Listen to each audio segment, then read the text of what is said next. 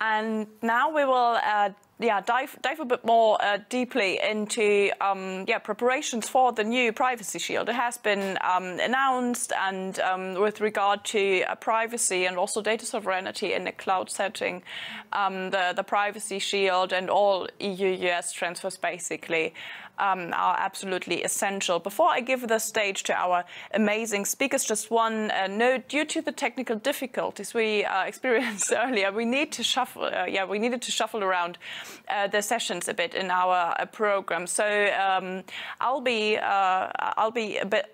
here a bit longer on the main stage, because we'll be introducing my colleague Florian Bayer for the digital marketing and privacy session later here today. So from 4:15 to 4:45, we'll include a German session regarding digital marketing and privacy here, so stay tuned. If you missed the session on the German stage, we'll do that here later. That just in advance, so you know what is happening. All the other program changes we'll put in the chat on the platform, so you will hopefully be able to rewatch or rejoin everything you wanted to see in the first place.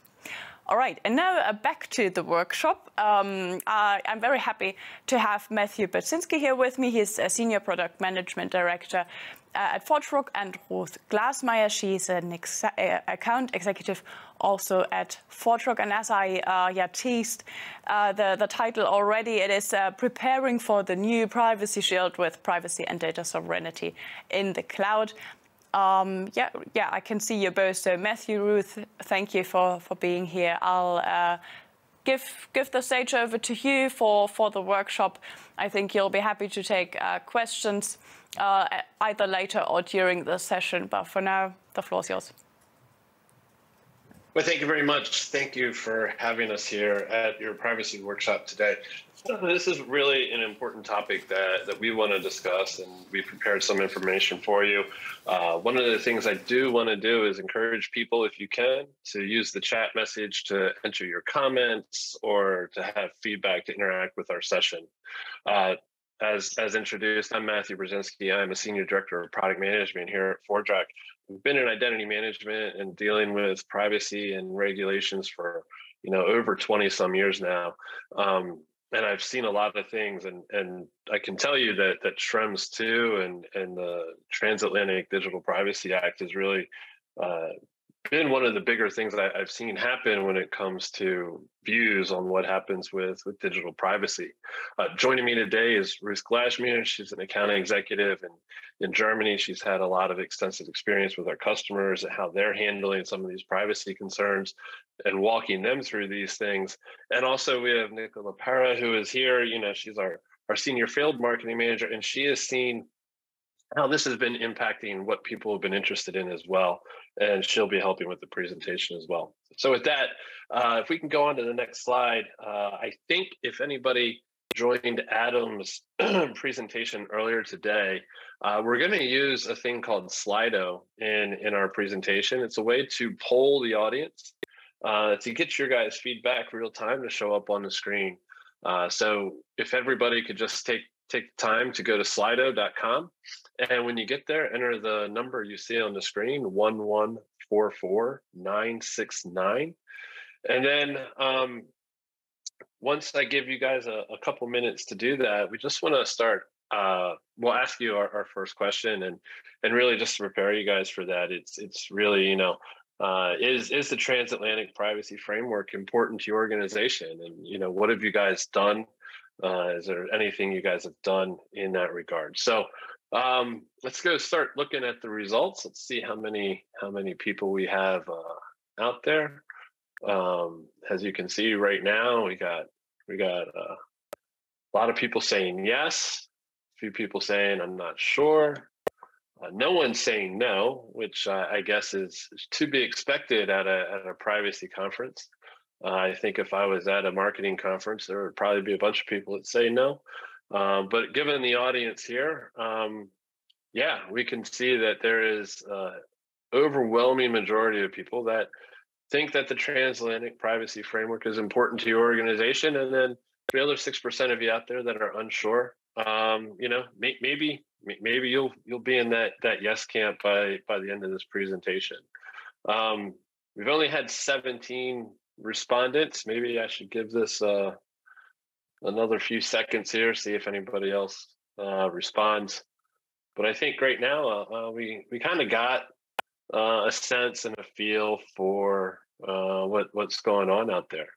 So with that, let's just go on to the next slide. And one of the things that's important is it's not just about data privacy and keeping people's data safe, because obviously there's regulators out there and things along those lines. But the other thing is that it really drives your customer retention, and it drives your loyalty to your brand. So when you stop and think about privacy, you have to think about it from a few different areas and a few different perspectives and lenses, right? So the first thing is that you have to understand, for consumers out there, and everybody deals with a consumer, even your employees these days want to be treated with the same kind of easy consumer experience. The first thing is, consumers really want to have this very transparent view of how their data is being used, and they want to be able to manage that. And not only that, right? What they also want to do is consumers flock to companies that offer the most friction-free online experiences. So they want to have everything be as easy as possible. They want to be prompted, as little as possible for authentication, or if they are prompted, they don't even want to see it. So they want to have these really great experiences, yet they demand absolute security, right? They demand that you take care of their data in an absolute secure manner, and that they can trust you with their data. So the easiest way to lose a customer is to suffer a security breach. So as soon as that happens, customers start to flee. And this isn't because their data was immediately affected, but because their perception of the brand is diminished, right? So if they all of a sudden feel like, oh my gosh, their data isn't safe anymore, they're going to start looking for alternatives. And then from a provider perspective, so the organizations that are offering services, what is it that you have to do there? Well, privacy is really about compliance, right? So I mean, from your guys' point of view, you want to make sure you're not going to get sued. You want to make sure that no one's going to get access to the data and put it out there. You don't want to get fined. And then on the backside of that, it's about retention, because once again, if you go back to what I said, if you don't have a breach, customers are more willing to stay with you. If you have a breach, they're going to leave. So you really have to make sure that people's data is secure and that they feel that your brand is secure. And then lastly, it's regulators, right? So what do the regulators do? So the regulators are looking at areas where they know there are a lot of issues. So regulators see privacy as an opportunity to intervene into some imperfect markets, right? So they have to make sure that organizations are taking the right controls and taking the right process and putting the right processes in place to protect the people's data they're storing, whether that's their customers, their employees, or anything along those lines. They really feel they have to step in and protect that risk of abuse. So if you think about what are some of the highly regulated industries when it comes to consumers, it's anybody that has financial data on a customer. So a bank has a lot of things they have to do because obviously they hold somebody's financial information. But if you store credit card information, things along those lines, you find yourself in a different regulatory level. So these guys are advocating for the privacy and the protection of the data. So you couple all these together, and the notion of trust and developing that across this entire ecosystem becomes really important. And so with that, I've talked a lot right about now, and I do have Ruth on the phone. So Ruth, I want to pass it over to you a little bit and your experience out there talking to customers. Are you seeing companies who are making buying decisions based on how their systems give their customers control and this level of goodwill over their data privacy? Yes, thank you, Matt. Yes, I've seen it a lot on the market, especially, of course, we touched about the point about financial industries. It's a very important point there. but it's also starting to come up with other organizations. One customer I've recently worked with was actually in retail, and they came to us initially to solve their consumer trust issue. They had the big issue that there was no single view of the customer, and for their service team, it was way easier to just make a new profile than go online and double check that the customer that's in the store right now doesn't already have a profile online.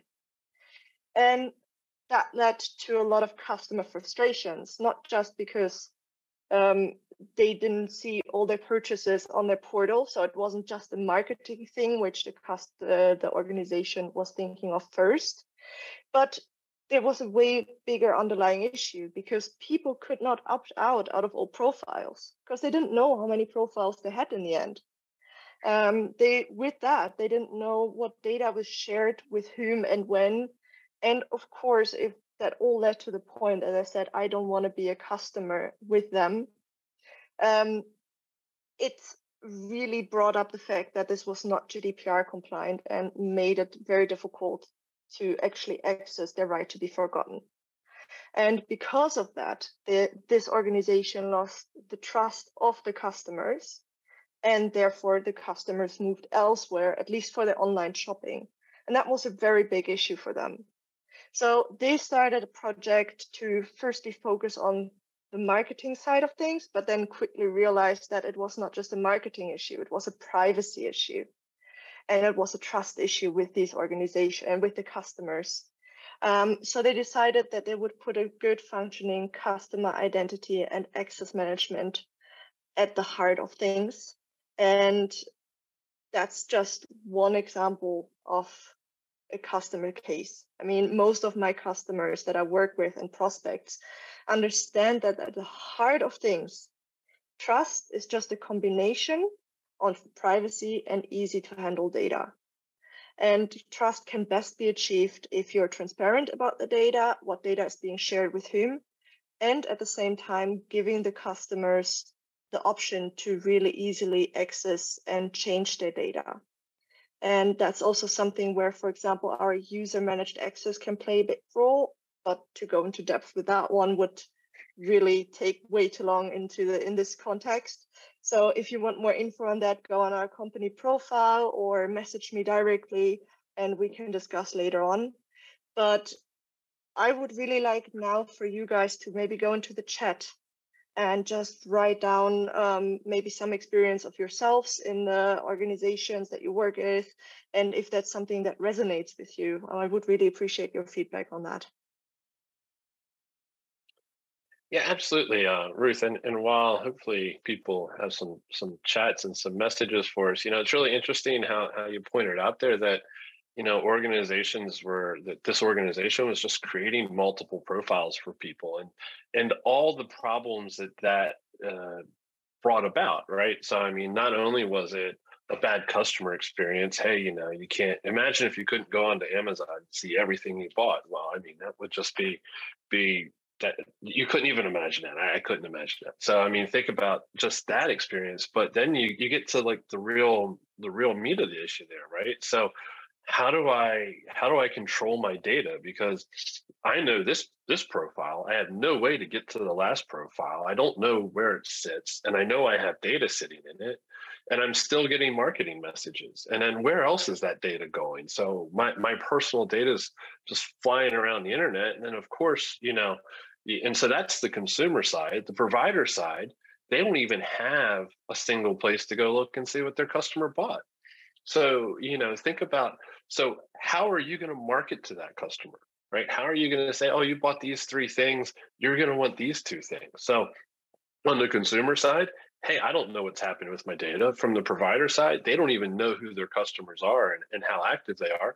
And then, of course, you mentioned on the regulatory side, the right to be forgotten.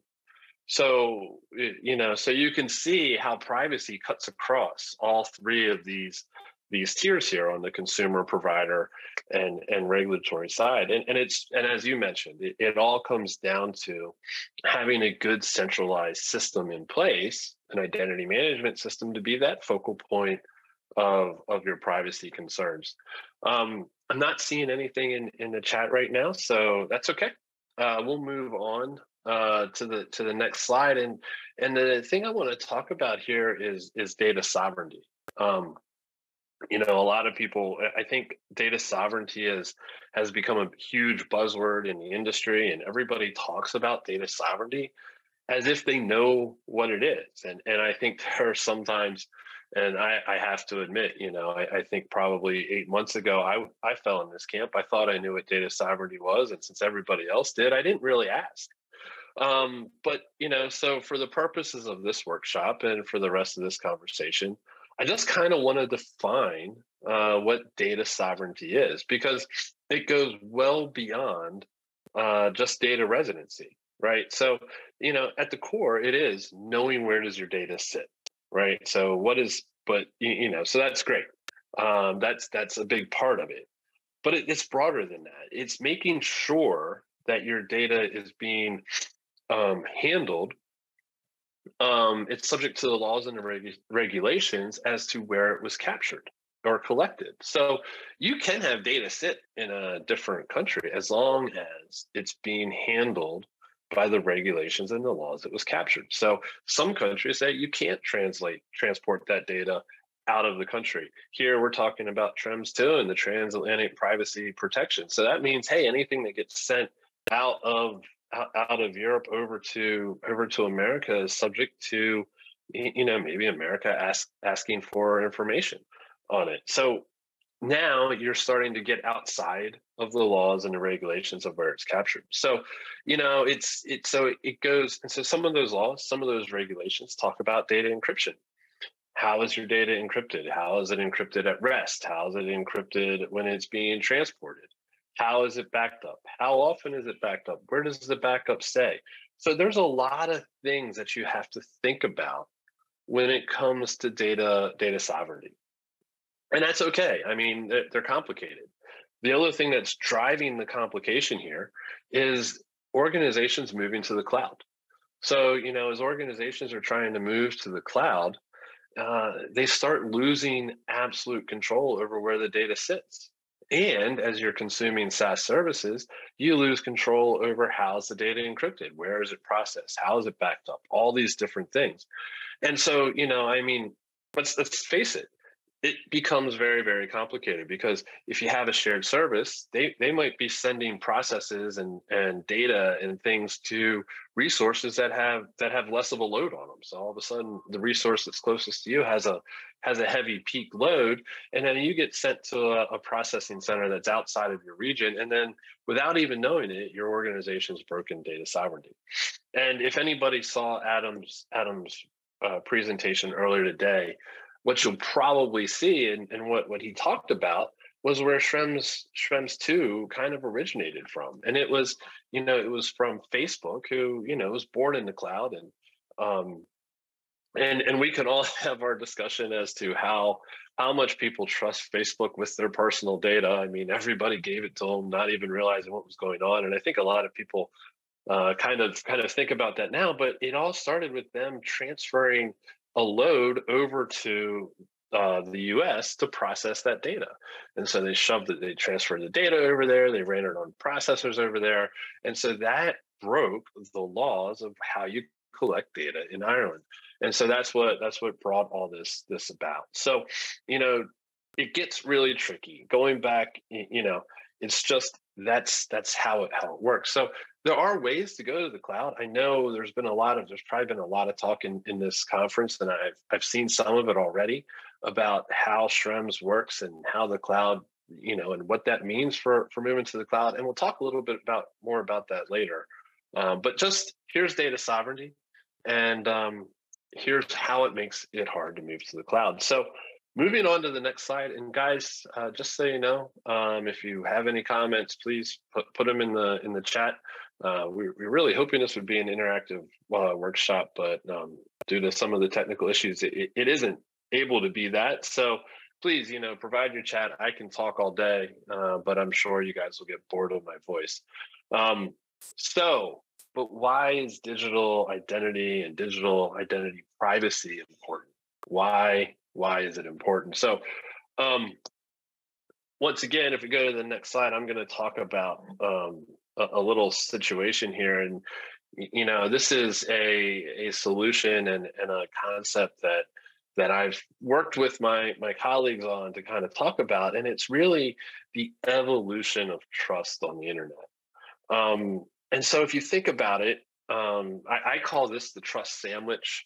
Other people call this other things, and the digital identity and trust, it kind of revolves around everything. But when we think about the evolution of trust on the internet, and we go back, to when the internet first started, and organizations first started offering services online, it was all about the organization had to figure out who was on the other end of the internet, right? Who is the person sitting in front of the computer? And I'm not even going to talk about phones at this point in time because phones weren't connected to the internet. I mean, we're talking way back then when it was a privilege to have the ability to be online and interact in a digital environment. And so, there was a very famous cartoon that came out in the New Yorker that said, no one knows you're a dog on the internet.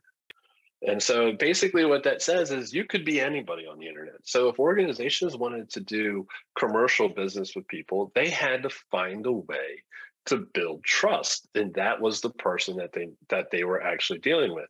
And to do that, they asked people to do multiple things to establish that trust. And people did.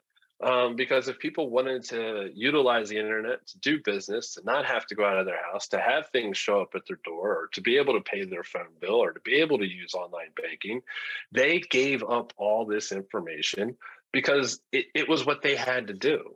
And so trust was very much a one-way situation here. It was really, I, as a company, has to trust you as the consumer that you are the person you are.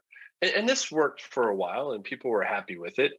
The concept of zero trust kind of came into this, where hey, I only really trust you after you authenticate. So I make you authenticate a lot of times, and that way I'm being safe. And then the person who has that data, they feel, hey, no one's going to steal my credentials. However, as things have changed, as people have started to realize, how important and how valuable their personal information is, and to think about the value of personal information, it's not hard to comprehend that when you look at the stock price of Google, or you look at the stock price of Facebook. People saw that and they said, oh my gosh, these are people that have my personal data and they're making this much money off of it. So people realize the value of it. And the second part is now that you can get to the internet via your phone, and everybody, not everybody, but a high percentage of world citizens, especially in the Western world and Europe, have access to the internet, it's assumed that you have access. It's no longer a privilege. So before, if you lost your online identity, it could be bad, but it wasn't, there was only so many places you could go and use that online identity. Now, if you lose your online identity, you've really lost, it's like full-on identity theft, because somebody can go be you everywhere. So now people not only realize the value of their digital identity and their personal information, but they also realize how important it is and how much it is part of themselves as well. So if you lose your digital identity, you're kind of hampered. So now this trust has to go the other way. So now it's not just a corporation has to trust that it's you, the right person, accessing the account. So, I mean, that's still true. I have to make sure when somebody logs on to creates an online banking account, that is the right person. However, that person creating that online banking account now has to trust the entity the bank that they're working with, that they will be a good steward of their data, that they will make sure that no one's going to get access to it via a breach, that they're only going to share it with the people that the customer wants to allow them to share it with, right? So now an organization has to build that level of trust with the consumer so that the consumer feels that they can trust them with their information. So if you really think about the evolution of trust, it went from being very one way to being a complete circle. And one of the things that I saw with an organization, and then I'm going to turn it over to Ruth because I've been talking way too much, but one of the things that I saw an organization experiment with is as they're doing registrations, they have different social identity providers that are available for their customers to use to sign on. And what they were doing during their beta rollout was doing tests as to which social providers being on there lower the perception of trust for that company. So what combinations gave the company the highest enrolls and made people feel they could trust the company the most. So that's the level that we're getting at with that 360-degree view here of trust. So with that, Ruth, I know I've been speaking for a lot here. But hey, I want to ask you, so what do you hear happens when an end user suffers a lack of control of their data? I mean, what are companies doing in response to that? What are consumers doing in response to that? And guys out there, while Ruth's talking, if you want to chime in on the chat, please do. Let us know your experiences. Let us know what you're seeing. Thank you, Matt. Yeah, please share your experiences as well. Obviously, I can talk a lot about what my customers are doing, but in the end, I'm a consumer myself. So I would like to talk about an example of where I lost trust into a company just because how my data was handled. So basically, if we're looking at my normal Christmas, which is coming up soon again, I tend to make photo calendars for my family or for my closest relatives. And basically every year, I went last Christmas online on the same website I always do it at to prepare and order these calendars. However, since last year, 2021, I had moved, or so the year before, 2020, and changed my address. So I went to order, I changed my address online, and I thought that's it, and I would get the calendars relatively quickly. Somehow that change did not process, and the calendars were routed to my old address in another town. Please keep in mind, this was 2 weeks before Christmas. I know I was a bit late on that, but still. So I called that company and I said, hey, is there anything that we can do? So they said, yes, sure. We are going to change your address. We're going to reprint these calendars, send it to you.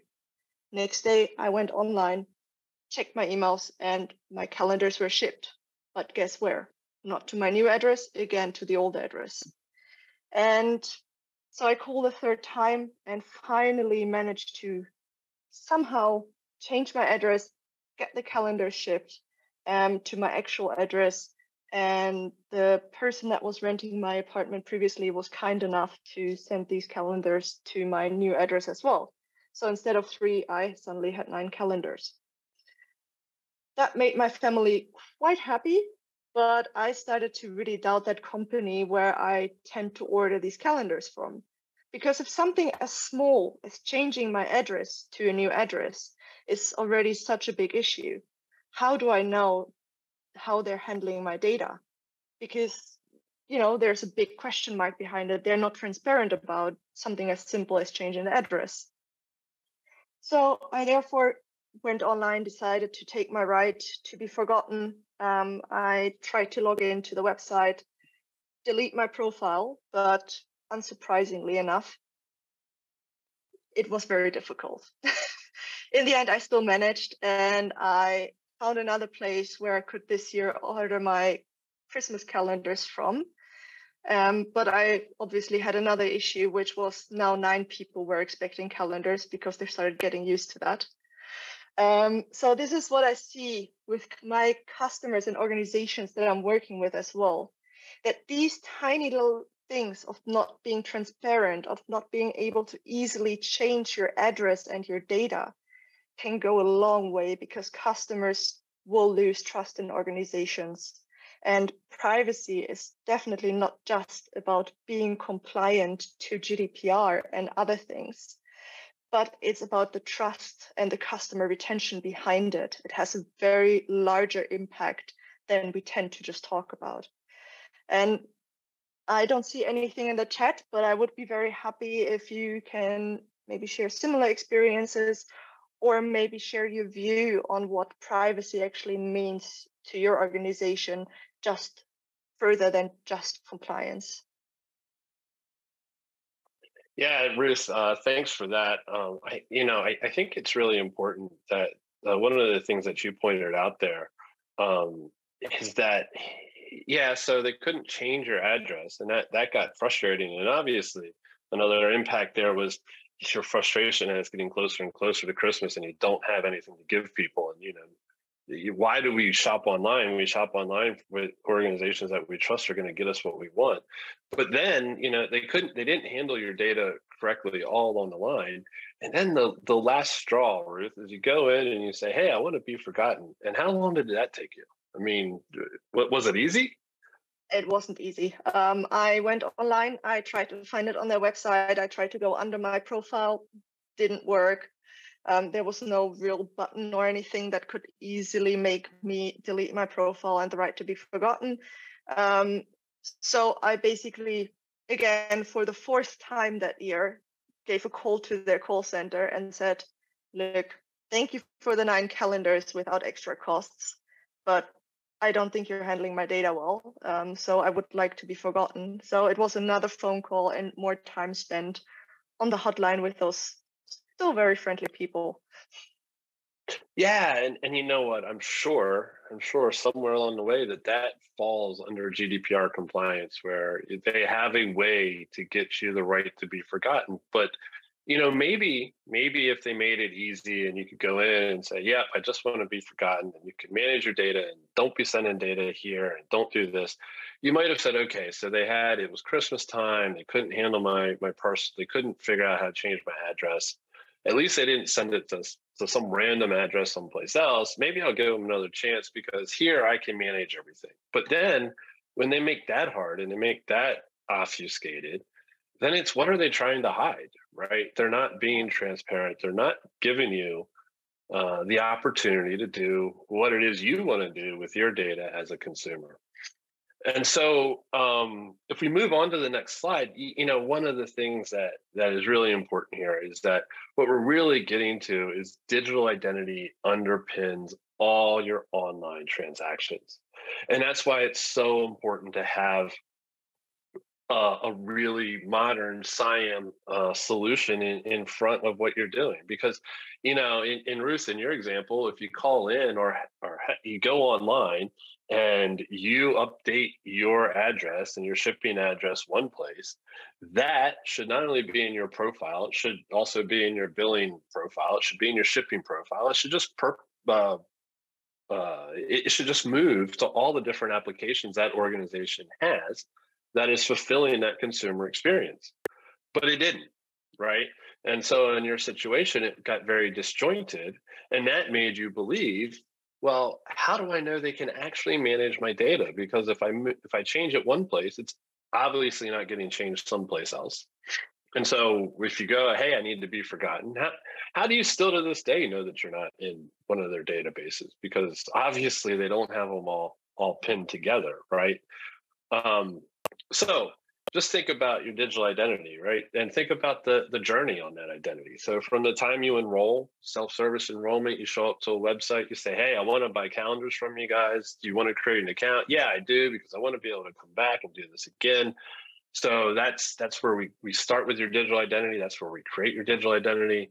Every time you come back and you authenticate, we're going to hit your digital identity again. You want to update your information, your preferences, all those different things. That's all under self-service, and that's in your digital identity. And then when we look at corporations and what are they doing, they want to personalize your experience. So they want to tag things to your digital identity, what you bought, where you live, what you like, different things along those lines. And then finally, it all comes down to privacy. And that's, does a consumer, Ruth, you have the ability to say, this is what you have on me and this is what I allow you to share? And is that very easy and transparent? And for the organization, are you protecting that identity? Are you protecting that information and making sure that it's not easily accessible to nefarious actions? So it's really, I think that it's another one of those. And this one, there is a circle on the screen. It's very circular, right? Because the more you can show you protect people's identity and the more confidence your customers have in your ability to utilize to secure the service, the more they're going to tell people, hey, why don't you use this service? They deliver great stuff to me. I trust them, all this stuff. So it's really going to not only help retention, I mean, definitely going to help retention, but it's also going to help you grow by word of mouth as well. So once again, let's get to some more fun times here. So I think we have 2 more Slido questions coming up next. So do you know in your organization where you are storing personal data? So if we can go back to Slido, slido.com and 1144969, do you know where is your personal data stored?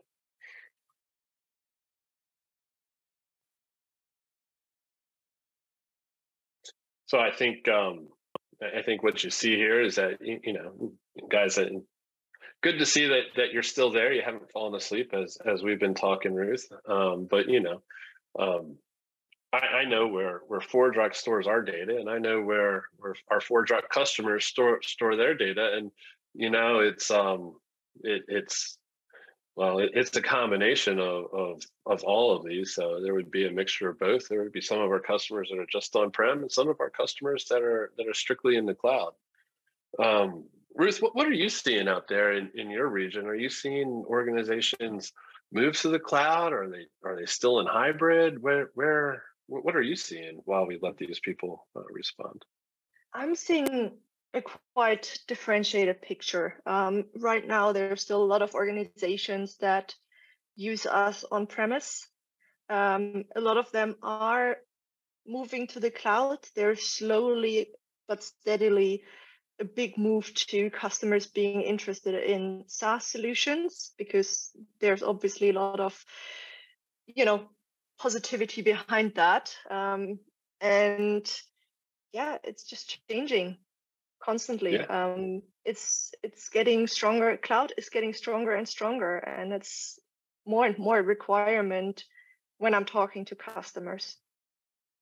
Yeah, absolutely. I think one of the reasons that I got into identity management and technology in general, 20 some, way more than 20 years ago now, is because it's constantly moving. And, it's constantly moving. Technology is moving, all of a sudden the cloud's out there, you think about it, one of the biggest cloud providers now, Oracle, Larry Ellison, when the cloud first came out, was a non-believer. Now, if it's not cloud, it's not a conversation. So you have technology advancing, and then to keep up with that technology, you have regulations out there, and then you have consumer behavior and their expectations. So there's a lot of things going on there. So let's go look at the next slide. One more question here before we move on. So if your data is stored in the cloud, which is only a few of you based on the last, where is it stored?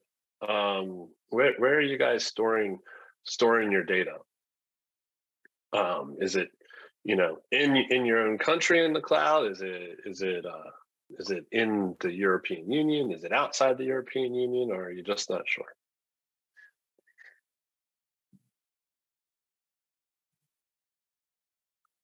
Yeah. Okay. And, I would think, Ruth, as I'm looking at some of these, a lot of these are, probably, private clouds. So, hey, I go to AWS, I kind of know where my data is. But, a lot of these private cloud companies move things around as well. Do you see that? I mean, are you seeing people leverage SaaS, or are they leveraging private clouds for compute power? It really depends on the organization, to be fair. I mean, especially highly regulated organizations are still looking at private clouds, whereas others, especially in retail, I see more and more people moving to SaaS solutions because of all the benefits that brings with it, because you obviously don't have all the configuration stuff behind it. You can just relax and wait for others to update for you. But on the other hand, I still see a lot of people being on-prem. So I think it's a good representation, as I'm seeing here on the screen, to be fair, because I think it's a 1/3, 1/3, 1/3 kind of situation that I'm looking at. Yeah, no, absolutely. And, I see, the European country where business is incorporated, and I see the European country where data is collected. And, one of the things I would love, if anybody would like to comment in the comments, if you guys even have access to the comments, is where's that data backed up? So if it's collected and it's stored in the area where it's collected, and you're collecting in multiple European countries, is it backed up in each of those countries, or is it backed up in one place, and vice versa with where it's incorporated? Is all that data backed up where it's incorporated? So Ruth, I know we're getting close to time here, and we got another topic. Why don't we move on to the next slide here? Because one of the things that I'm looking at and I see is the interpreting the new data privacy regulations, and it's really people trying to figure out, how are you going to handle all the privacy regulations that comes with Schrems too. And I've seen, and Ruth, you can probably tell me a little bit more about this as well, but I've talked to customers that are sitting there that are asking me, I don't think I can store my data in a US owned cloud. Even though that data resides in that data center, it resides in the country or the European Union or the country I'm collecting the data in, and it meets all the data sovereignty regulations. Because it's a US based cloud, there's this fear, I don't know. And trust me, I'm from the US. I've lived here in Europe for 3 years now in the UK, but there's this overwhelming risk aversion to storing data in a US based cloud. What are you seeing on that, Ruth? Is that real? I mean, is it perception? Is it the reality of the environment? What are you seeing? I see that a lot, especially every conversation I'm trying to start with a customer, maybe already an existing customer or a new prospect looking into ForgeRock as a solution for them. The first discussion I'm having is, yes, it's all nice and well, but it's hosted on Google. So it's an American-owned cloud. We don't really want to do that. And we tend to usually find an argument around it, especially when we start the discussion to go really into depth, see what their environments are, if they use other products that are already hosted in American-owned clouds. And especially if we're looking at ForgeRock, making it easy to have this tenant isolation and to make it easy to host, although it's in Google Cloud, in the region of your choice. That is usually an argument that at a certain point they will look up to and say, well, okay, let's do it. Yeah, absolutely. And, I think Ruth, I have a lot of conversations with customers around our identity cloud. Being the senior director of product management here, there's a lot of things about our cloud. And, one of the things that I try to talk to the customers here that have this issue is that, not being able to use a US based cloud, which, let's be frank about it. A lot of cloud services, whether they're SaaS or whether they're just cloud storage, are US based or they're running on the back end of AWS, GCP, Microsoft Azure. Some of your biggest SaaS providers out there are running off the back of these other companies. And what it does is it really hampers the rapid adoption of technology, right? And it puts organization in these countries in a business agility, or it really slows down their business agility, which takes away from some of their competitiveness when it comes to providers from other areas. So it's really something people need to think about. I think I think it's been a lot of overreaction. I think we've seen recently there was an appeals court, and Ruth, you can help me with this, but there was an appeals court that said we don't have to shy away from storing stuff in the US. Is there something else you can talk about that? Sure. I think this topic has been discussed quite significantly also in the past conversations today and yesterday. But to just go into the conversation again with the court ruling in Karlsruhe, I mean, it really showed what the situation is on the market right now, where especially public organizations don't really want to work with American cloud vendors. And it's a topic that I see more and more. So when I talk to public organization, I tend to not even go in there with our cloud solution because I know I will be shut down within 2 seconds. But I think this is something that has taken it quite far. Even privacy advocates out there are saying, well, the ruling or the idea to just get rid of all American cloud vendors in the public organizations and public tenders is just taking it way too far. And it's only very small risk that data is shared where it shouldn't be shared. And that risk is extremely tiny. And on top of that, it tends to forget the fact that even an organization, not everybody has access to customer and employee data. And I'm very happy to see that Karlsruhe actually agreed with that, because if the data is contractually hosted in Germany, then what is the risk eventually? Yeah, absolutely. And thank you, Ruth, for that. So let's just go to the last slide. And Ruth, you kind of talked about the ForgeRock isolated tenant environment. And so just to kind of give people the thing here and what we're driving at ForgeRock, because we believe in privacy and data sovereignty and things along those lines, is that if you look at the ForgeRock solution, we have these isolated tenant environment, which is completely different from your typical multi-tenant architecture. And as I spoke about, the legacy SaaS solutions out there, they're multi-tenant, they run in these pods. These pods are replicated and bounced across different data centers based on where they have the most compute power. Whereas with ForgeRock, we have our isolated tenant environment, which means every customer has their own environment, from their data storage to their compute to the runtime modules. Everything is all theirs, and they get to choose the region that they have their data in. So it never leaves the data center that they choose. So if you choose Germany to host your data, it never leaves Germany.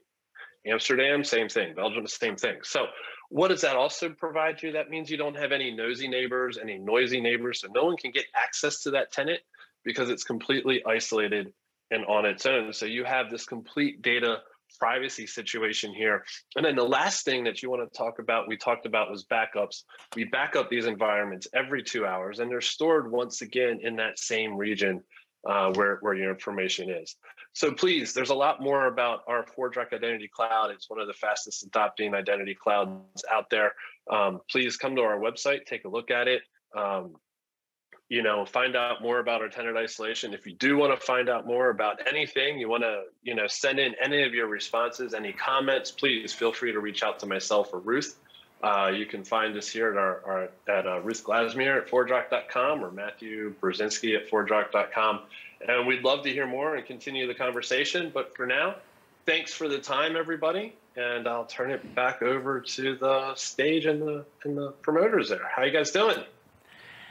Thank you so much, Matthew and Ruth. I think you covered a lot of ground today in your workshop. And dear members of the audience, please absolutely feel free to reach out to Matthew and Ruth if you have any additional questions or want to get more information about how the system is working. Because Matthew, Ruth, I have even previously of our talks about your contribution to the privacy conference, I heard a lot about what you guys are doing, and I think it absolutely deserves more attention. So thank you so much for presenting everything here today, and hope to continue the talk soon.